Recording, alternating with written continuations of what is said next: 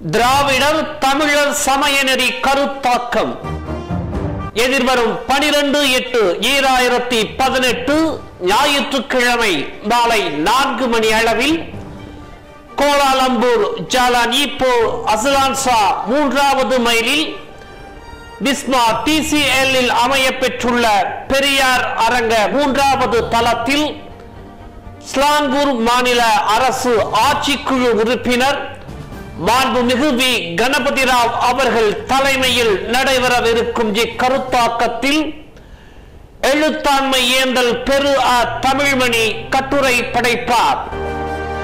இந்த கருத்தாக்கத்தில் ஆலய சமய சமூக பண்பாட்டு கலை இலக்கிய இயக்கங்களின் பிரதிநிதிகள் பங்கேற்க அழைக்கப்படுகிறார்கள். இந்து என்பது பொது சொல்லா, ஆரியம் என்பது நிகர் சொல்லா, தமிழர் என்பது தனி சொல்லா, திராவிடம் என்பது பொது சொல்லா, மலேசியர் என்பது பொது விதியா, இந்தியர் என்பது தனி விதியா, சமஸ்கிருதம் என்பது இறைவனுக்கா, தமிழ் என்பது புறக்கணிப்பா? இத்தகைய கேள்விகளுக்கு விளக்கமும் தரவும் தண்ணீரை பெறுவதும் தருவதுமான இக்கருத்தாக்கத்தில் கலந்து கொள்ள அழைப்பு விடுக்கப்படுகிறது.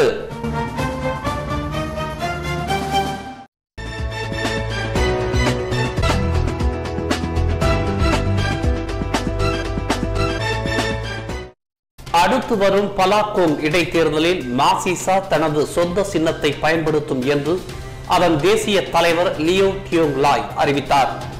இந்த முடிவு மாசிசா தன்னிச்சையாக எடுத்த முடிவு. தங்களின் இந்த முடிவு விரைவில் தேசிய முன்னணிக்கு தெரிவிக்கப்படும் என்று தெரிவித்தார்.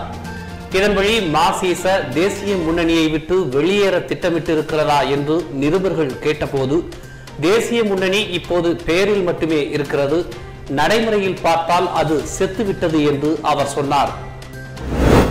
ஆகஸ்ட் 31ஆம் தேதி கொண்டாடப்பட உள்ள நாட்டின் 61வது தேசிய தினத்தை முன்னிட்டு நமது ஜாலூர் கமிலாங் தேசிய கொடிகளை பெருமிதத்துடன் பறக்க விடுவோம் என பிரதமர் துன் மகாதீர் மலேசியர்களை கேட்டுக்கொண்டுள்ளார். நாட்டுப்பற்றை வெளிப்படுத்தும் விதமாக தேசிய கொடிகளை பறக்க விடுவது மீதான விழிப்புணர்வை மக்களிடையே ஏற்படுத்தும் நோக்கத்தில் ஹராப்பான் மெரிடேக்கா எனும் காணொளி வெளியிடப்பட்டுள்ளது. அந்த காணொளியில் துன் மகாதீரும் இடம்பெற்றுள்ளார். GST வரி பணத்திலிருந்து 18 பில்லியன் ரிங்கிட் பணம் காணாமல் போனதாக எழுந்துள்ள குற்றச்சாட்டை அடுத்து நிதி அமைச்சின் முன்னாள் தலைமைச் செயலாளர் டான்ஸ்ரீ முகமது இர்வான் சிரிகார் அப்துல்லா மலேசிய ஊழல் தடுப்பு ஆணையத்தில் புகார் செய்துள்ளார். காலை மணி 9:30க்கு ஊழல் தடுப்பு ஆணையத்தினுள் சென்ற இர்வான் 2 மணி நேரம் கழித்துதான் வெளிவந்தார். காணாமல் போனதாக கூறப்படும் அந்த 18 பில்லியன் ரிங்கிட் பணத்தை தேசிய முன்னணி அரசு கொள்ளையடித்து விட்டதென நிதியமைச்சர் லிம் குவாங் யங் குற்றம் சாட்டியிருப்பது அடிப்படையற்றது. இது குறித்து இன்று மாலை போலீசிலும் புகார் செய்யவிருப்பதாக அவர் கூறினார். இந்த விவகாரம் விசாரிக்கப்படும் என்று ஊழல் தடுப்பு ஆணையம் உறுதியளித்திருப்பதாக இர்வான் குறிப்பிட்டார். ஒரு சிறிய விளம்பர இடைவேளைக்கு பிறகு செய்திகள் தொடரும். திராவிடர் தமிழர் சமயநெறி கருத்தாக்கம் எதிர்வரும் 12/8/2018 ஞாயிற்றுக்கிழமை மாலை 4 மணி அளவில் கோலாலம்பூர் ஜாலான் ஈப்போ அசலான்சா 3வது மைலில் பிஸ்மா TCL அமைய பெற்றுள்ள பெரியார் அரங்க 3வது தளத்தில் ஸ்லாங்கூர் மாநில அரசு ஆட்சிக்குழு உறுப்பினர் மாண்புமிகு வி கணபதி ராவ் அவர்கள் தலைமையில் நடைபெறவிருக்கும் இக்கருத்தாக்கத்தில் எழுத்தாண்மை ஏந்தல் பெரு தமிழ்மணி கட்டுரை படைப்பார். இந்த கருத்தாக்கத்தில் ஆலய சமய சமூக பண்பாட்டு கலை இலக்கிய இயக்கங்களின் பிரதிநிதிகள் பங்கேற்க அழைக்கப்படுகிறார்கள். இந்து என்பது பொது சொல்லா, ஆரியம் என்பது நிகர் சொல்லா, தமிழர் என்பது தனி சொல்லா, திராவிடம் என்பது பொது சொல்லா, மலேசியர் என்பது பொது விதியா, இந்தியர் என்பது தனி விதியா, சமஸ்கிருதம் என்பது இறைவனுக்கா, தமிழ் என்பது புறக்கணிப்பா? இத்தகைய கேள்விகளுக்கு விளக்கமும் தரவும் தண்ணீரை பெறுவதும் தருவதுமான இக்கருத்தாக்கத்தில் கலந்து கொள்ள அழைப்பு விடுக்கப்படுகிறது.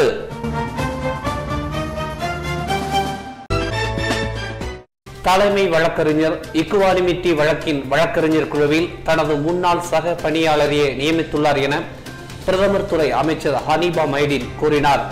அந்நியமனத்தில் முரண்பாடுகள் உண்டு என குறை கூறியுள்ள ஆம்னோ இளைஞர் தலைவர்களுக்கு முடிவெடுக்கும் முழு உரிமை தலைமை வழக்கறிஞருக்கு உண்டு என்றார் அவர்.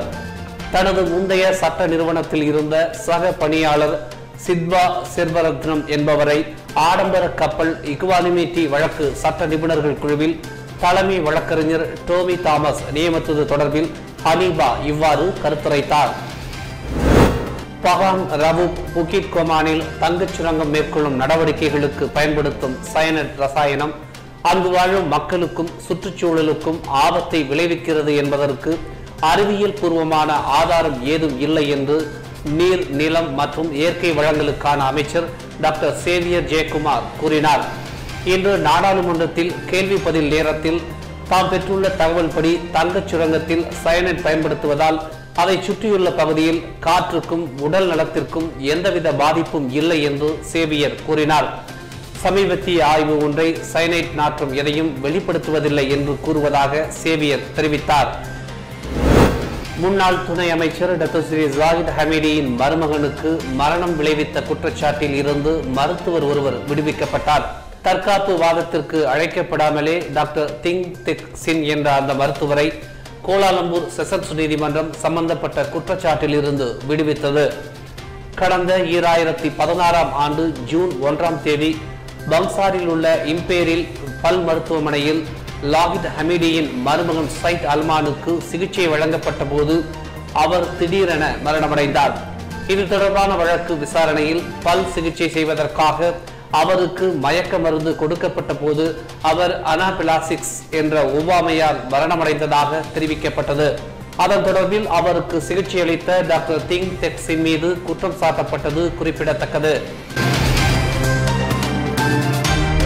ஒரு சிறிய விளம்பர இடைவேளைக்கு பிறகு செய்திகள் தொடரும்.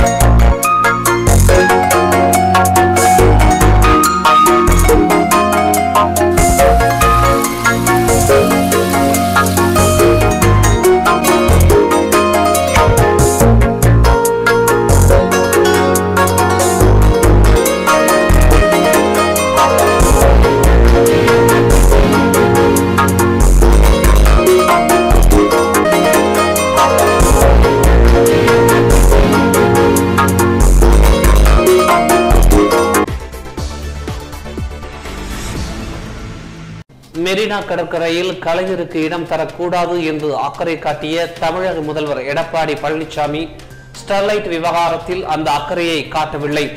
வரலாறு காணாத வகையில் தமிழகத்தின் நிர்வாகத்தின் தகுதியை சீர்குலைத்துக் கொண்டிருக்கிறார் எடப்பாடி என்று திமுக ராஜ்யசபா எம்பி கனிமொழி கூறியுள்ளார். மெரினா விவகாரத்தில் தமிழக அரசு மிகப்பெரிய அவப்பெயரை சம்பாதித்து விட்டது. இந்தியாவை போற்றிய ஒரு தலைவருக்கு நல்லடக்கம் தர இடம் தராமல் மறுத்து கடைசியில் நீதிமன்றம் தலையிட்டு இடம் தந்து தமிழக அரசுக்கு பெரும் அடியை கொடுத்துவிட்டது. இந்த நிலையில் ஸ்டெர்லைட் விவகாரத்தில் தமிழக அரசு கோட்டை விட்டு சிக்கலை சந்தித்துள்ளது. இதுகுறித்து திமுக ராஜ்யசபா எம்பி கனிமொழி ட்விட்டரில் தனது கருத்துக்களை தெரிவித்துள்ளார். திமுகவின் தலைவராக தற்போதைய செயல் தலைவர் ஸ்டாலின் விரைவில் பதவியேற்க வாய்ப்புள்ளதாக தகவல்கள் வெளியாகியுள்ளன. இந்த நிலையில்தான் கருணாநிதி மறைவை ஒட்டி திமுக செயற்குழு கூட்டம் ஆகஸ்ட் 14ஆம் தேதி கூடுகிறது. திமுக தலைமை கழக அலுவலகமான அண்ணா அறிவாலய வளாகத்தில் உள்ள கலைஞர் அரங்கில் செயற்குழு கூட்டம் நடைபெறுகிறது. இந்த கூட்டத்தில் ஸ்டாலின் தலைவராக தேர்ந்தெடுக்கப்பட வாய்ப்புள்ளதாக கூறப்படுகிறது. கட்சியில் அதிரடியாக சில பணிகளை தொடங்க வேண்டும் என்பதால் இந்த முடிவு எடுக்கப்படலாம் என்று கூறப்படுகிறது. தேர்தலை கருத்தில் கொண்டு தலைவர் பதவி ஸ்டாலினுக்கு வழங்கப்படலாம் என எதிர்பார்க்கப்படுகிறது.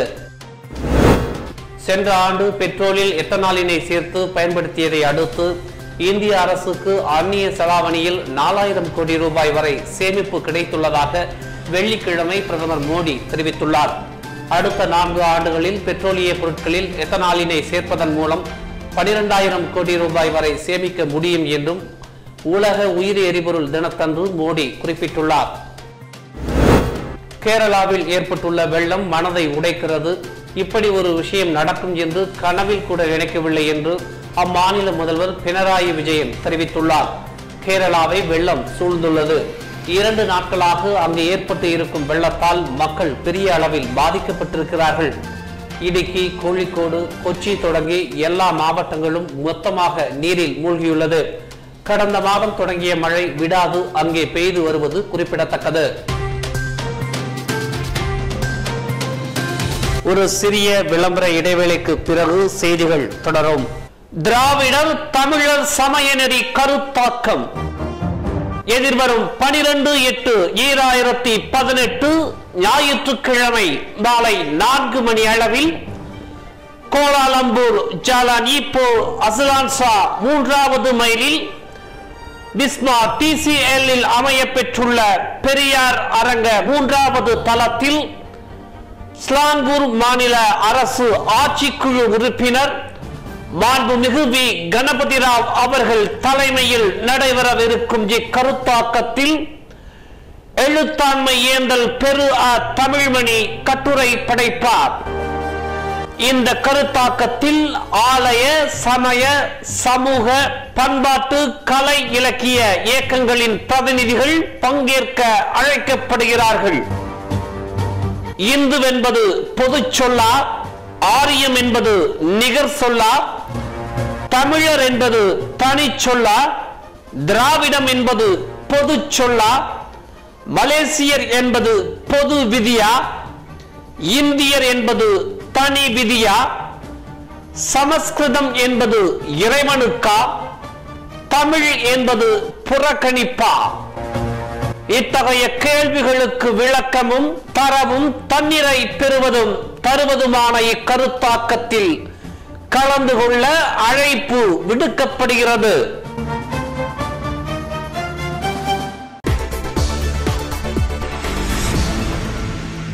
இந்தோனேசியாவில் 13 வயதில் கடத்திய சிறுமியை 15 ஆண்டுகளாக மந்திரவாதி ஒருவர் செக்ஸ் அடிமையாக வைத்திருந்த சம்பவம் பெரும் அதிர்ச்சியை ஏற்படுத்தியுள்ளது.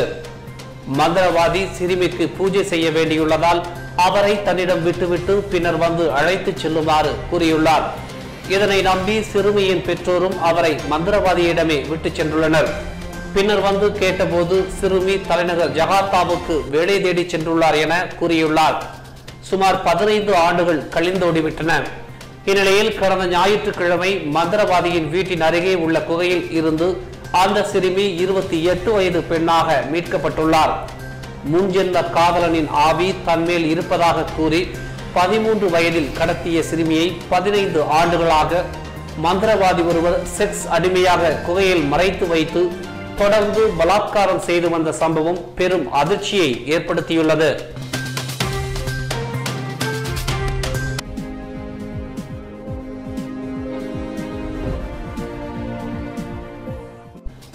கமலின் விஸ்வரூபம் 2 படம் தமிழகத்தின் 7 மாவட்டங்களில் இன்று வெளியாகவில்லை. கமல்ஹாசன் இயக்கி நடித்த விஸ்வரூபம் 2 படம் இன்று வெளியாகியுள்ளது. முதல் காட்சி காசி தியேட்டரில் வெளியிடப்பட்டது. இந்நிலையில் மதுரை, தேனி, திண்டுக்கல், கடலூர், ராமநாதபுரம், விருதுநகர், சிவகங்கை ஆகிய மாவட்டங்களில் படம் வெளியாகவில்லை. மேலும் புதுச்சேரியிலும் படம் வெளியாகவில்லை. விஸ்வரூபம் 2 படம் பார்க்க ஆவலுடன் தியேட்டர்களுக்கு சென்ற ரசிகர்கள் ஏமாற்றம் அடைந்துள்ளனர். ஊர்களில் நடைபெறும் நிகழ்வுகள் குறித்த செய்திகளை எங்கள் மின்னஞ்சலுக்கு அனுப்பலாம். அனுப்ப வேண்டிய மின்னஞ்சல் முகவரி newsthisigal@gmail.com.